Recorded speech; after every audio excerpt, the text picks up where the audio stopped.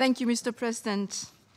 Distinguished members of the Security Council, thank you again for the opportunity to brief you on the implementation of Security Council Resolution 2118 on the elimination of the chemical weapons program of the Syrian Arab Republic.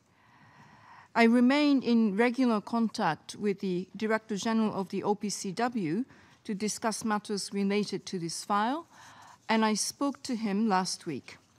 In addition, I met with the Chargé d'Affaires of a permanent mission of the Syrian Arab Republic to the United Nations this past Friday. Mr. President, at the time of my last briefing, planning was underway with regard to the destruction of the remaining 2 stationary above-ground facilities of the 27 declared by the Syrian Arab Republic. I'm informed that the OPCW, working with the United Nations Office of Project Services, UNOPS, is currently at the stage of finalizing a contract with a private company to carry out the destruction. I understand that the destruction could be completed within 2 months. Mr. President, there have been some developments on the issues related to Syria's initial declaration and subsequent amendments. Translation and analysis of documents that were provided to the OPCW by the government of the Syrian Arab Republic in November has been completed. The OPCW has indicated that this information provided clarifications on some issues. However, the OPCW is continuing to follow up with the government of Syria on the remaining gaps, inconsistencies, and discrepancies. The Director General will submit a report in this regard to the next session of the OPCW Executive Council, which takes place in March.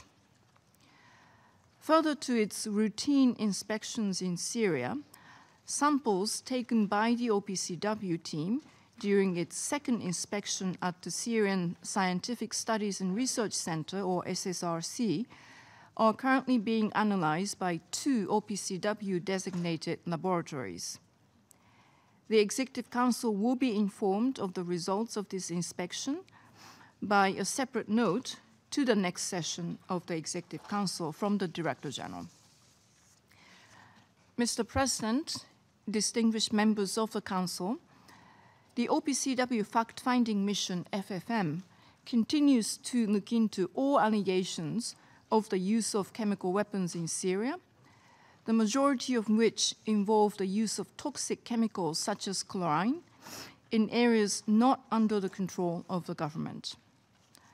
The FFM expects to submit a report on these allegations very soon. In addition, another FFM team has been looking into allegations of the use of chemical weapons brought to the attention of the OPCW by the government of Syria. At the time of our last briefing, an FFM team was in Damascus at the invitation of the government to look into several of these allegations. I am informed that a report in this regard is also pending. Mr. President, distinguished members of the Council, there is still work to do before Resolution 2118 can be considered to have been fully implemented, and for the international community to have shared confidence that the chemical weapons programs of the Syrian Arab Republic has been fully eliminated.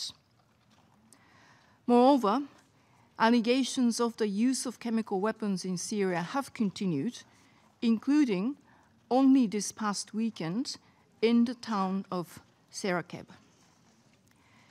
This makes abundantly clear our continuing and collective responsibility to ensure that those responsible are held to account.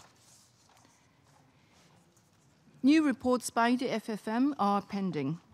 Should they conclude that there have been the use or likely use of chemical weapons in any of those alleged incidents, our obligation to enact a meaningful response will be further intensified.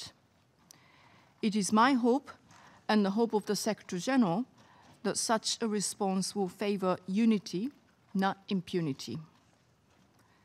As always, the Office for Disarmament Affairs stands ready to provide whatever support and assistance it can.